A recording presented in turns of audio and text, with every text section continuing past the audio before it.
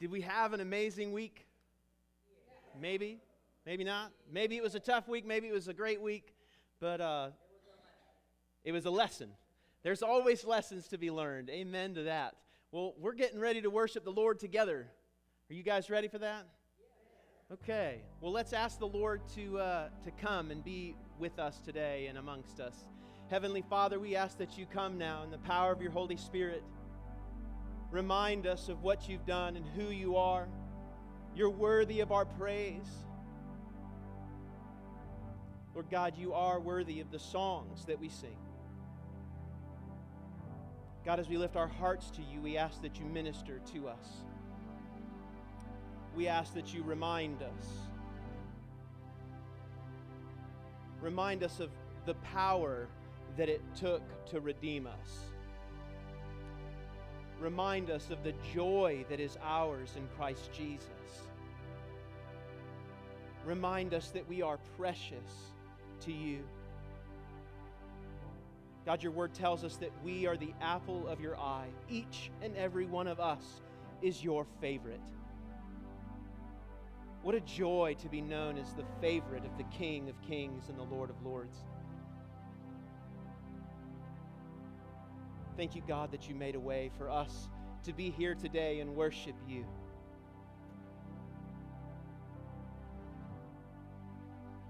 Heavenly Father, we lay down our defenses. They're useless against the power of your love. Come and wash over us. Come and refresh us. From the tops of our heads to the soles of our feet, Lord Jesus, we ask you.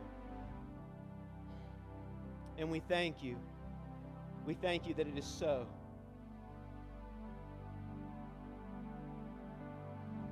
Father, as we worship you today, as we hear your words spoken and truth revealed, that we would receive it with gladness. God, I pray that each and every one of us can apply what we learned today. Thank you that you're calling us higher. Thank you that you're calling us to so much more than we could ever dream or imagine or even ask for, God. Thank you that you are Abba, and that we can trust you with every aspect of our life. Moment by moment, God, help us to seek after you. Help us to know that you truly are the way, the truth, and the life. And help us to bask in the light of your glory, enjoying fellowship with you and with one another. This is our prayer this morning, Father God. It's in your name, Jesus, that we pray and ask these things. Amen. Well, will you stand with us this morning as we worship?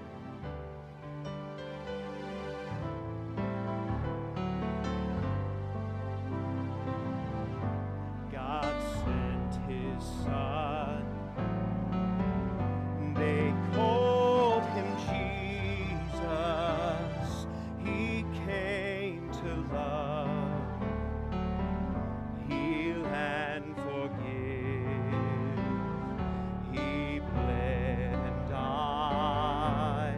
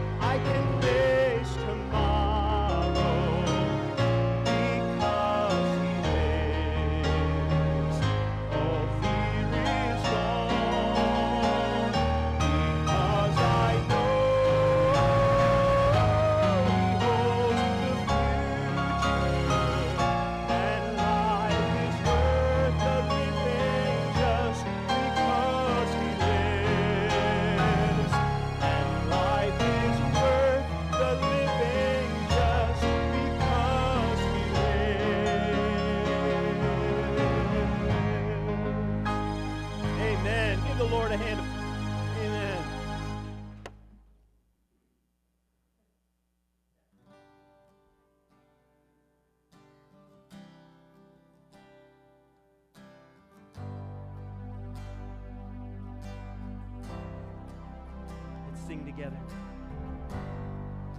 Worthy of every song we could ever sing, worthy of all the praise we could ever bring, worthy of every breath we could ever breathe. We live for you.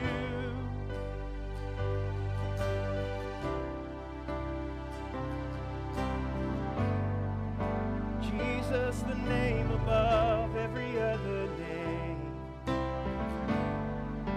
Jesus, the only name that could ever save. Worthy of every song we could ever sing. We live for you. We live for you. And we sing, holy, there is no one like you. There is none beside you. Open up my eyes in wonder. Show me who you are and fill me with your heart and lead me in your love to those around me.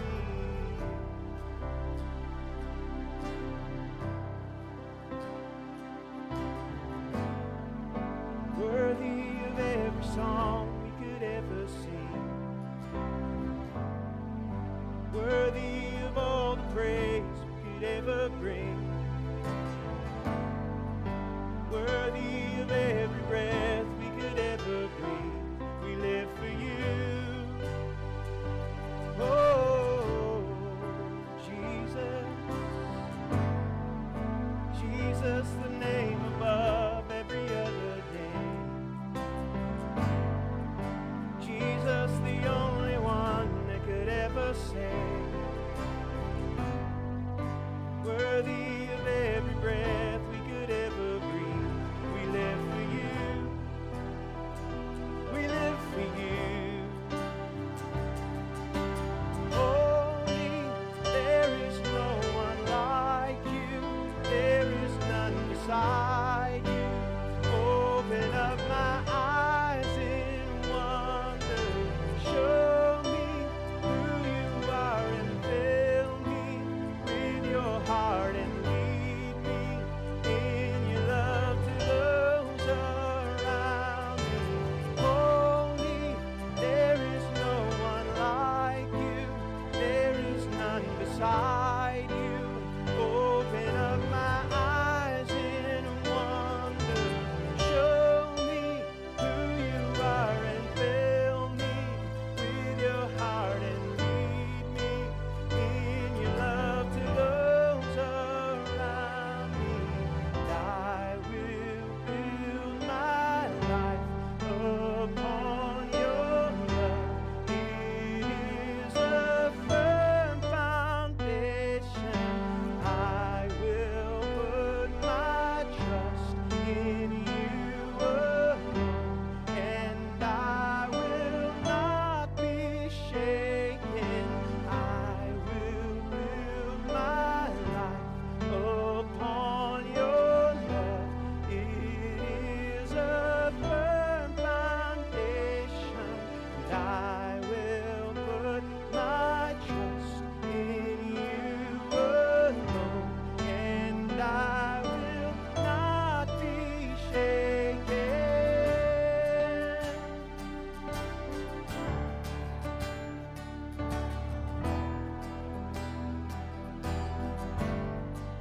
He's holy, holy, there is no one like you. There is none beside you. Open up my eyes in wonder.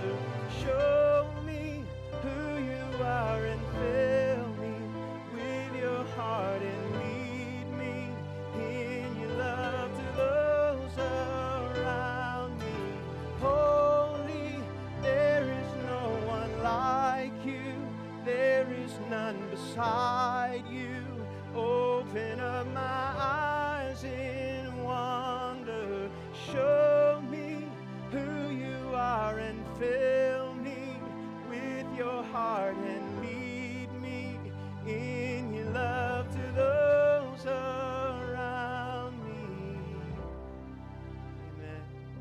ask you, fill us. Fill us that way, Jesus.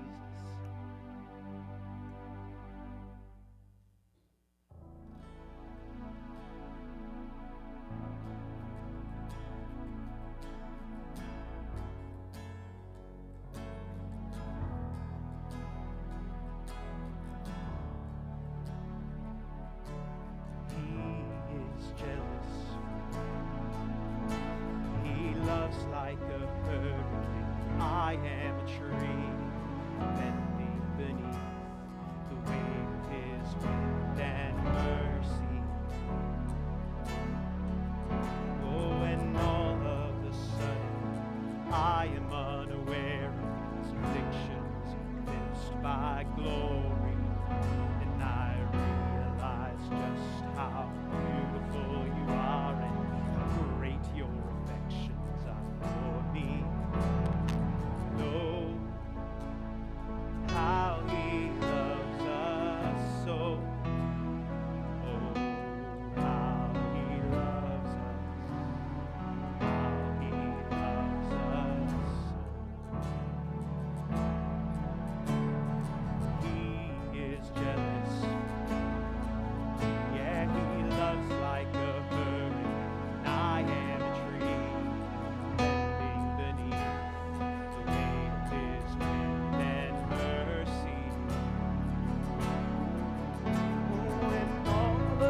sudden, I am unaware of these afflictions eclipsed by glory, and I realize just how beautiful You are and how great Your affections are for me.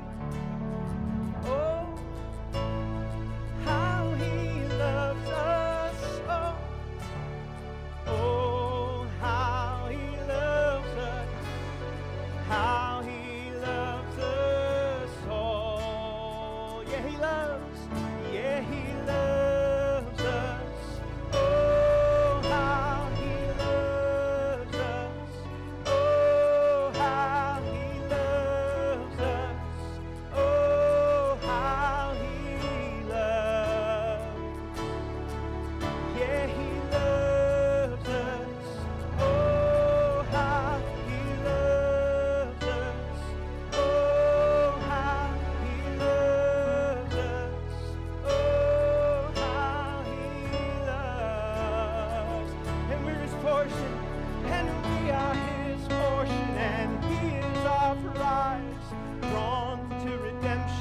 the grace in His eyes. If grace is an ocean, we're all sinking, and heaven meets earth like an unforeseen test. My heart, it turns violently inside my chest. I don't have time to maintain these regrets when I think about the way He loves us. Oh, how He loves us. Oh, how He loves us. Oh, how He loves. Yeah, He loves us. Oh, how He loves us. Oh, how He loves us. Oh, how He loves. And know how He loves us. Oh, oh, how He loves us. How He loves us. Thank you, Jesus, for loving us, for living and dying so that we could be free. Living and loving so that we would learn how to be. Father God, it's only through Your love and only through Your grace that we could ever hope to be anything like Your Son. So we thank You. We thank You now that You richly and lavishly pour Your love out upon us. You shed it abroad in our hearts so that we can know what it means to be loved by the God of the universe. All powerful, all-knowing. You see every part of us, God, and you don't turn us away. But you draw us in, God. Nothing stands in the way when you are on the move. So, God, we ask that you move in our hearts today. Speak to us. Remind us of how loved we are through your Son, Jesus, and in his name and for his sake.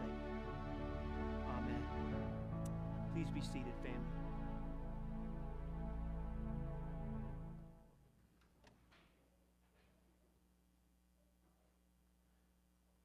All right, so we have just a few announcements this morning. Our lovely arrangement is to the glory of God and in honor of Heidi Smith, that is Larry and Sandy's daughter. It is August 1st, so where are my August babies? And I'll raise my hand with you. Yeah, 3, 4, 5, okay. And I'm sure we have some friends online that are watching that it's also their birthday. So if you're new with us and we sing happy birthday, we sing God bless you instead of their names. So will you sing happy birthday with me? Happy birthday to you. Happy birthday to you. Happy birthday, God bless you. Happy birthday to you. Yes, may God bless you richly in this new year as you come to know him more. There's one thing that we have been neglecting to do, and I apologize for that. Is anybody celebrating an anniversary this month? Do we have any lovebirds who have an anniversary in August? You just had one. There we go. Bruce and Barb are celebrating their anniversary. Well, good for you guys, and God bless you. It is a new month, and our women's devotional and opportunity for prayer and soul care is happening at Classics at 9 a.m. on the second Tuesday. That is the 10th of August. So if you have time in your schedule, come down to Classics and enjoy a cup of coffee maybe, and even some breakfast if you're hungry, and enjoy time in the Word with the women of the church. That is a women's ministry. Wednesday night fellowship this week at 6:30. We're continuing our journey through The Chosen, Season 2, Episode 3. And it's going to be fantastic. We had a blast last week. Really enjoyed the fellowship afterwards as we explored what it meant to be seen by God even when we don't think that he can see us. In the midst of our trouble, in the midst of our sorrow, our God is aware of us and cares for us. And this week, I'm sure, will be just as enlightening and just as enjoyable. Our tithes and our offerings are behind us in the back corner of the room on your way out. And all of these gifts go to the mission of the church and to take care of the things that we need to. And if you would like to text to give, if you're watching online with us, this would be the easiest way for you to share your gifts with us. If you text GIVE to 660-628-3001, it'll send you a prompt, and you will be just a few clicks away from being able to share your gifts electronically. And those gifts also go to the mission of this church. So we're breaching the technical gap here, and it works out really easily, and it's really fun. And more is to come through this. Simple Give is the name of the company that we use. And I just had a talk with them, and there's an amazing platform, and we're going to be able to communicate with everyone via text through this easy free app on your phone. You can give from the app as well, and there'll just be a whole lot of good things coming out of that. And which reminds me, if you are techie, if you are someone who likes to explore websites and find out how they work, please come and talk to me, because there's a whole lot of opportunities that can be explored in Simple Give, and it would be wonderful that to get some help from the congregation in any way. If any of you have time to do that and explore that, that would be awesome. Let's talk, and we can set you up with special permissions, and don't worry, we can set it up in a safe way that you won't ever be involved in any of the money or anything like that. It's just an opportunity to reach out and to continue with our mission here at Cole Camp UMC. Prayer requests this week have been coming in, and we're going to be praying for Carson, Stephen, and Stevie. On September 14th, Carson and Stevie are hoping to adopt, and they are friends of Johnny's, and so we're asking for the Lord to have His way and His will in this situation. They're foster parents, and so they're hoping for the adoption on the 14th of September. I received a message from Brenda Vansel this morning, and she's asking us to lift up the Boyer family. Their son Dennis passed away in an unfortunate accident this weekend, and so they're laying him to rest this morning. And he was an organ donor, so a beautiful way for him to share his organs with other people that need them. So he gets to live on, in the words of Brenda Vansel. So we're going to be praying for the Boyer family this morning. Anyone else have a prayer request they would like to raise before God? Yes, Johnny. Yeah, I'd like to pray for my girlfriend here, Jeanette. She's trying to get her a home here in town. Okay. Anybody else? Okay. Well, then let's go to the Lord in prayer. Heavenly Father, we come before you now, and God, we ask that you would provide such a perfect place for little Stevie. God, we ask that you would minister to the Boyer family.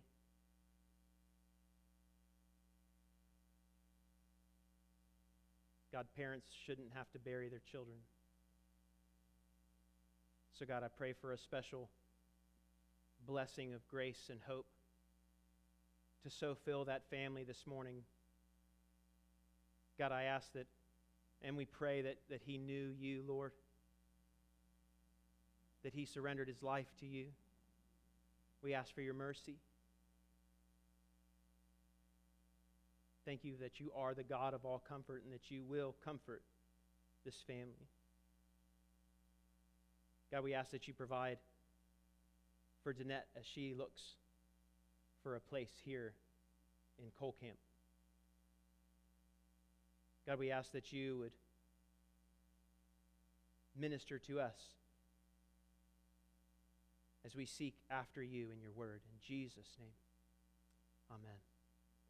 All right. Well, kiddos, why don't you guys come on up? I've got a lesson for you. And why don't y'all sit up here and I'll sit down here so that all of our online friends can enjoy seeing what I see.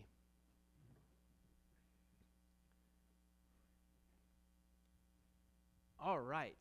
Well, I learned something really cool this week, and I want to share it with you guys.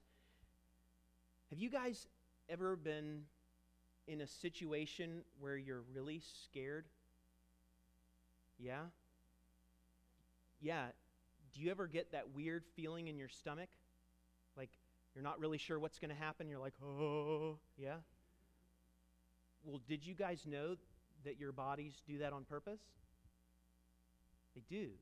Did you know that animals get that same feeling when they're in danger? And what we call that feeling is the flight or fight response. Some of us, when we get those feelings, we don't run away. We get ready for whatever it's going to be, right?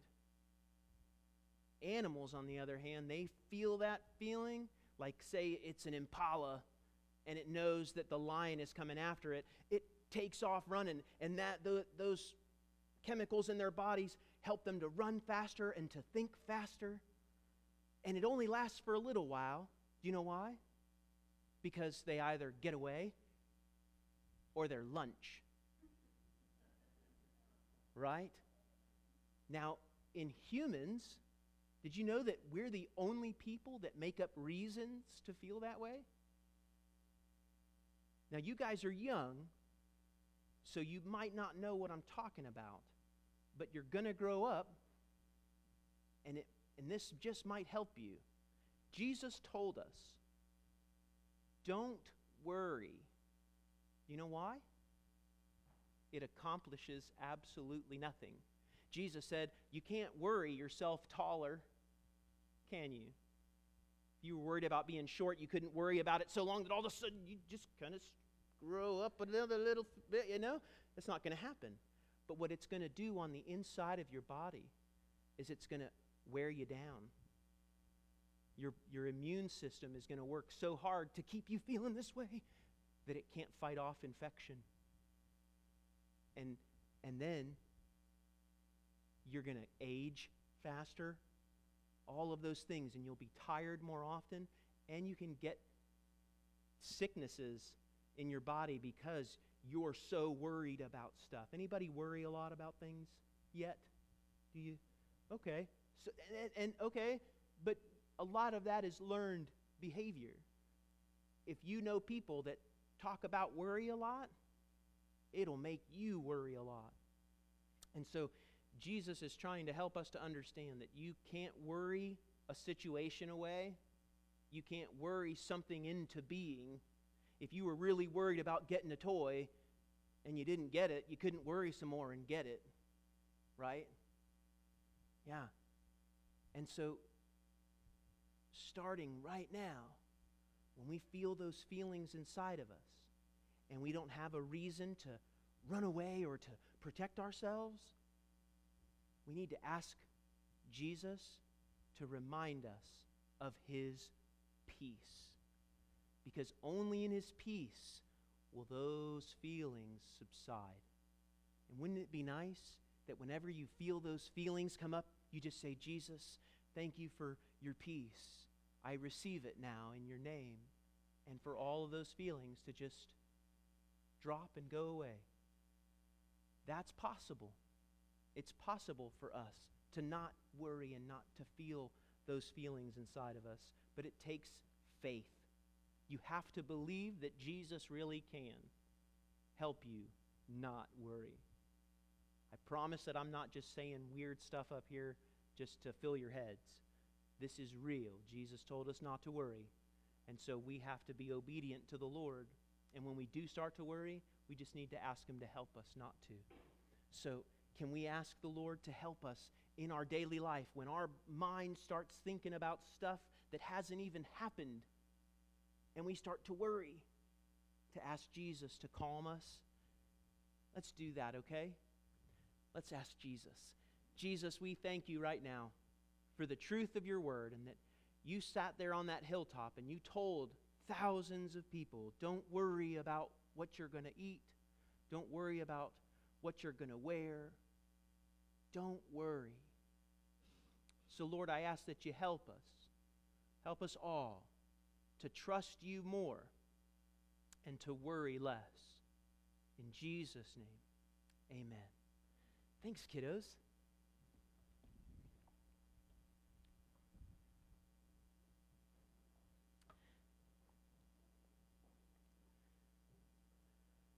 All right. Well, this morning, as we dive back into our study of 1 Peter 4, we're going to be looking at being a good steward of God's grace. Peter says this to us. We read it last week and we'll read it again in context. 1 Peter 7 through 11. The end of all things is near. Therefore, be serious and discipline yourselves for the sake of your prayers. Above all, maintain constant or fervent love for one another, for love covers a multitude of sins. Be hospitable to one another without complaining. Like good stewards of the manifold grace of God, serve one another with whatever gift each of you has received. Whoever speaks must do so as one speaking the very words of God. Whoever serves must do so with the strength that God supplies, so that God may be glorified in all things through Jesus Christ. To Him belong the glory and the power forever and ever. Amen. I'd really like for us to get a good hard look at what Peter is trying to get us to understand. Last week we remembered that he's teaching us about a vertical relationship, right? We need to be serious about our prayer life. We need to be serious about the way that we engage the living God. And we need to be very aware of how we deal with one another, okay? And so this relationship that Peter is teaching us is so vital to Christian living. All of what Peter is talking about is a lesson in Christian living. If you don't have anything else but the book of Peter, 1 Peter, you'll be set. The gospel is clearly stated. And what he's trying to help us to see is that we need to be living fruitful Christian lives. Not lives in which we say, hey, I'm a Christian and I go to church. I believe. I've seen shirts that say that. Only believe. Y'all ever seen those shirts? Only believe. That is a surefire way to slip somebody in to a false sense of security. Because the Word also tells us that Satan believes and trembles. If we only believe and we're cool with that, we're missing something. We're missing something. Jesus is calling us to fruitful living. Fruitful living. Now, if you say, I do believe, and God is at work in my life and I see it, I would say, amen. Amen to that, because fruit comes from a life filled with the Spirit. The Spirit is engaging us through the text this morning. He is engaging us in our hearts this morning as we look at ourselves. These are wonderful times for self-examination. We really need to look at what is happening in our life. Are we producing fruit that is consistent with what the gospel is telling us a Christian life is full of? Or are we lacking fruit? Now, I'm not telling us to go out and be fruit inspectors and look at everybody and find out whether they are a Christian or they're not a Christian. That's not for us. But it is obvious when the Spirit of God is at work in the life of a believer. Things change.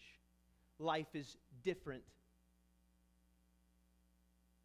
And unfortunately, in our time, we can get very caught up in our own opinions, our own interpretation of what the Bible means, instead of what it actually says. And before we know it, we don't even believe the Bible or parts of the Bible. The Word of God, I've said it before and I'll say it again, is timeless. It is 100% without error. And so, when we come to grips with that truth, it will change the way that we look and deal with situations in our life. We'll stop excusing certain behaviors. We'll stop making reasons why it's okay to feel the way that I feel. Our feelings will lie to us. And a great verse that reminds us of this is from Galatians 6:7. Paul tells us, do not be deceived. God cannot be mocked. A man reaps what he sows. Now, what does that have to do with being a good Christian steward of the grace of God that's been given to us? Well, if we have any sort of contention or preconceived notion against the Word of God, regardless of the subject, then we have been deceived. If we set up belief systems in our heart based on experience or feelings, or worse, what we think, that are contrary to written Scripture, we are deceived. If we think for a moment, because of how we feel or what someone else has said, that Scripture is some way incorrect, we are greatly deceived. And so I ask this question to us this morning. Would Almighty God put His character on display His ordinances and His mandates for His people in written format for all the world to see, while sitting up on His throne going, ooh, I'm going to have some explaining to do at the end of all of this, I would say that we would be greatly deceived if we were to think that. Now, we can truly misunderstand Scripture. It happens. It happens. And that's why in Proverbs 4, we see these words: get wisdom, get understanding. Do not forget my words or swerve from them. Do not forsake wisdom, and she will watch over you. Wisdom is supreme. Therefore, get wisdom. Though it costs you all you have, get understanding. So this morning, let's ask the Lord to give us understanding of the text as we read it together and enjoy the goodness found therein. Because I know that for a Christian, our life goal is to love Him and know Him more and more, never to be satisfied with what we learned yesterday, but what we want to know today. It's a constant grasping for understanding and learning that God is seeking for us to attain. Peter reminded us last week that the end is near. Time is short. Jesus says, I am coming soon. He said that 2,000 years ago, which means that we're closer now to Him coming back than they were, which means that there isn't much time left. Paul told us to redeem the time. Paul told us to get everything out of it that we can. So we said last week that we need to be alert. We need to be sober-minded. That's an idea of having a saved mind. The mind of Christ. It's the only thing that's going to get us through. It's the only thing that's going to bring us together. So as we think about Christian service, we see in these verses, like good stewards of the manifold grace of God, serve one another with whatever gift each of you has received. Isn't this great? Each of us in Christ receive a spiritual gift. There's 5 places in the Bible that talk about spiritual gifts. There's only a couple places where they're going to be duplicated, sometimes never duplicated. But what's really great about that is that there's a different gift for each of us that's manifested so uniquely within us because all of us are different. You can get 5 teachers together and give them the same lesson, and they will teach it differently, won't they? You tell an artist or two to paint a picture of the same thing, it's going to look different.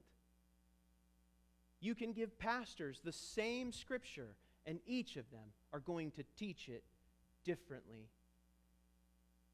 But we do it differently and uniquely because all of us are uniquely created.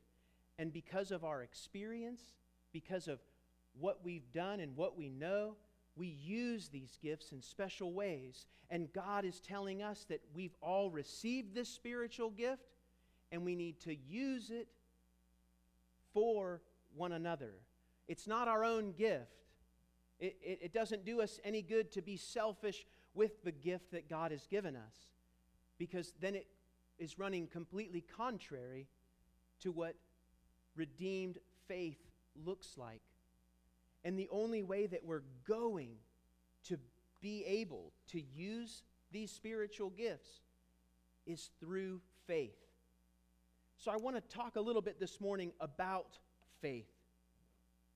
And what's so beautiful is that I found a really great quote by Martin Luther, a great reformer of the church. I'm not trying to make anybody Lutheran, I promise. But Martin Luther was a wonderful man of God, and his words are true. He says this, "Oh, this faith is a living, busy, active, powerful thing. It is impossible that it should not be ceaselessly doing that which is good.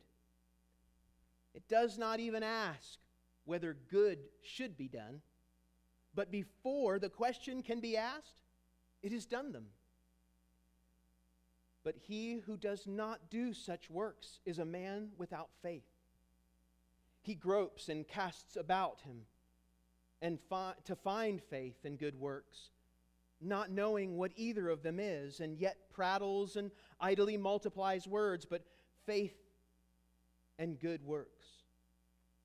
Further, he says, faith is a living, well-founded confidence in the grace of God, so perfectly certain that it would die 1,000 times rather than surrender its conviction. Such confidence and personal knowledge of divine grace makes its possessor joyful, bold, full of warm affection toward God and all created things, all of which the Holy Spirit works in faith. Hence, such a man becomes without constraint, willing and eager to do to everyone, to serve everyone, and suffer all manner of ills in order to please and glorify God, who has shown toward him such grace." End quote. Now, certainly charged with this kind of faith is impressive and it's encouraging. If God is trying to get us to engage in a faith like this that is ceaselessly working toward kingdom goals, ceaselessly enjoying the joy and peace found within,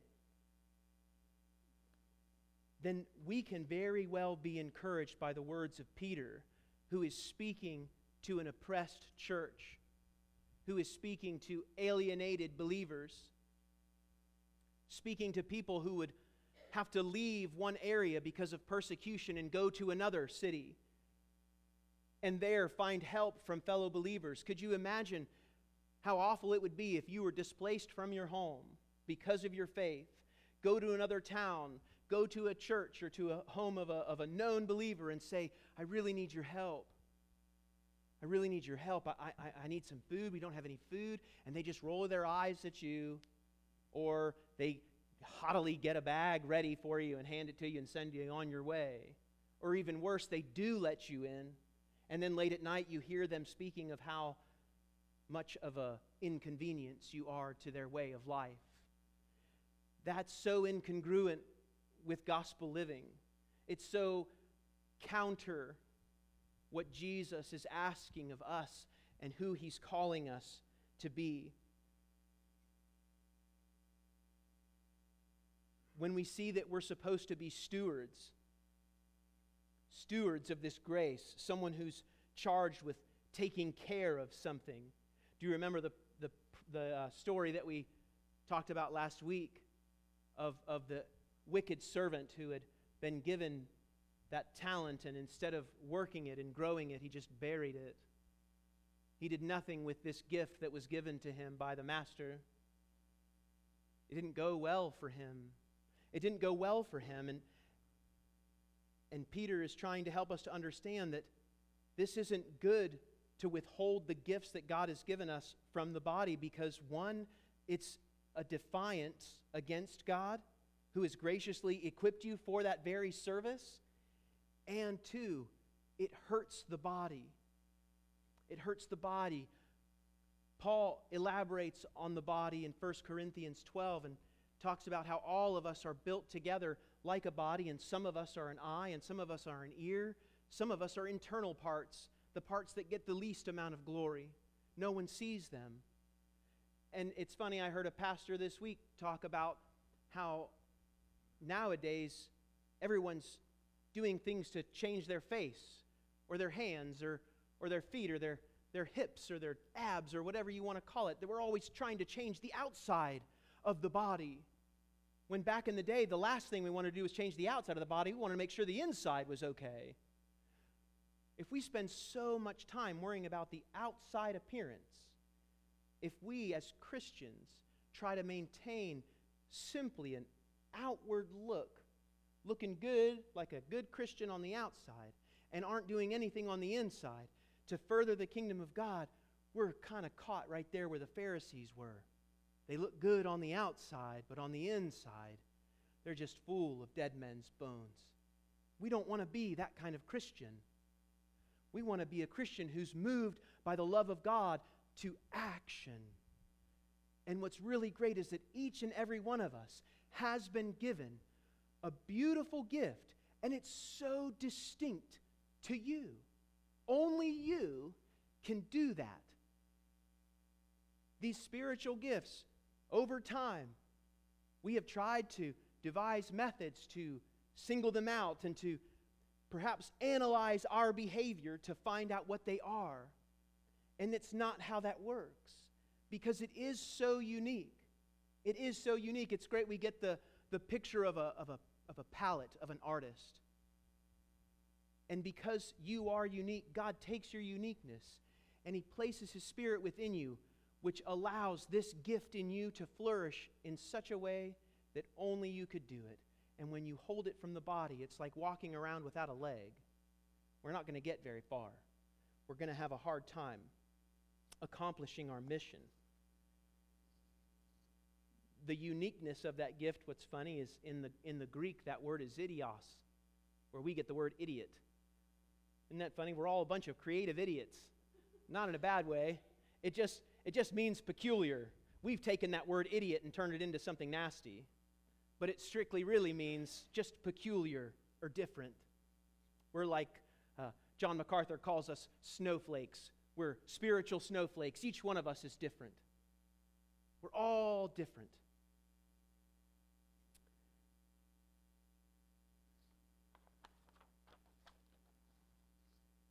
Peter goes on and tells us that whoever speaks must do so as one speaking the very words of God.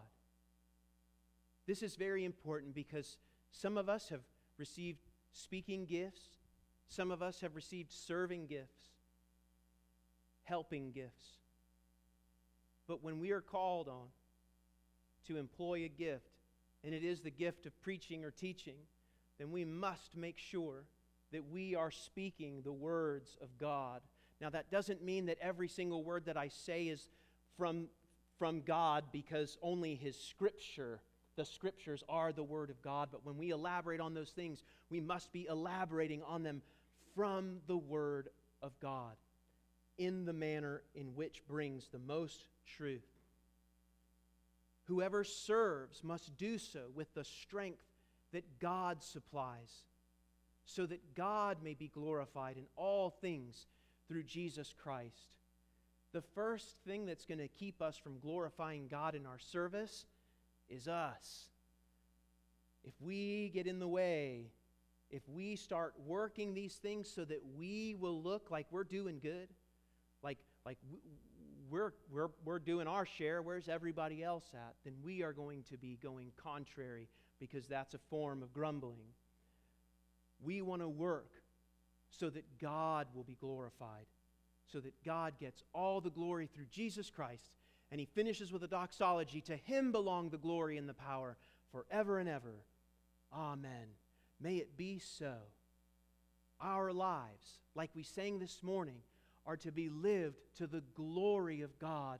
When we work toward the glory of God, so that His name is professed first. It's not about us anymore.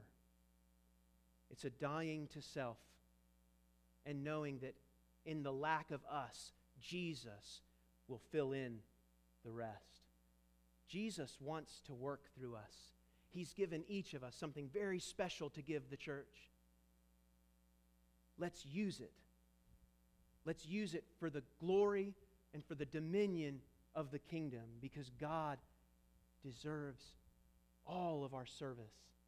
He deserves every part of us, because He gave His all so that we could learn what it means to live for Him. Today we celebrate the breaking of bread. And today, we remember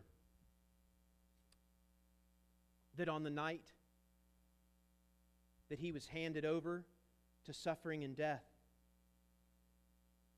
Jesus took the bread and He broke it and He gave it to them. And He said, "Eat this, all of you. This is my body."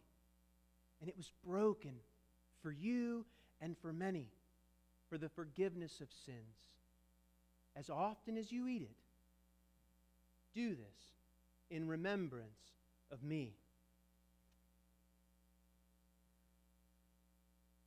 Likewise, after supper, He took the cup, and after He had given thanks, He blessed it and said, "This is the cup of the new covenant in my blood, shed for you and for many, for the forgiveness of sins. Drink this, all of you, and as often as you drink this, do it in remembrance of me." So it is our joy now to partake in the Lord's Supper. If you're visiting here, we take the bread and we dip it in the cup. If you're not comfortable with that, we have individual packets here for you as well. So please come as you feel led to the Lord's table. All are welcome.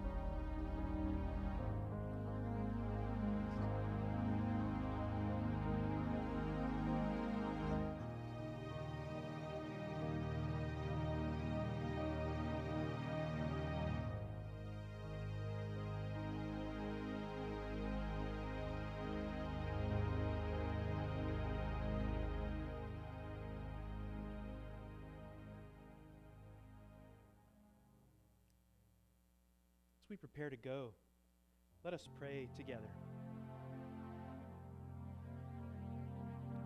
Heavenly Father, we give you thanks for the gifts that you have so richly blessed us with. We thank you for the gift of your Son, who through him we receive eternal life, the forgiveness of sin, life everlasting, a new way of being, God. Help us to embrace this truth. Help us to live our lives for you. Help us to grow in whatever gift it is that you have given us to encourage the body of Christ and to support it.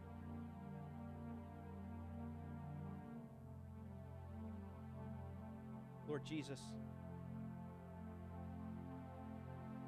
all of these things are possible because of your sacrifice, because you made a way.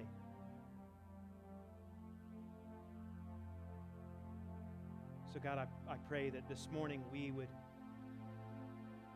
leave this place with an assurance that we have been made for a purpose, and that we are necessary within the fabric of this community, within the fabric of this church. God, as Peter put it, we are living stones stacked upon each other to build a spiritual temple. All to your glory, Lord. And it is to your glory, Jesus, that we pray the prayer that you have taught us. Our Father, who art in heaven, hallowed be thy name. Thy kingdom come, thy will be done on earth as it is in heaven. Give us this day our daily bread, and forgive us our trespasses, as we forgive those who trespass against us.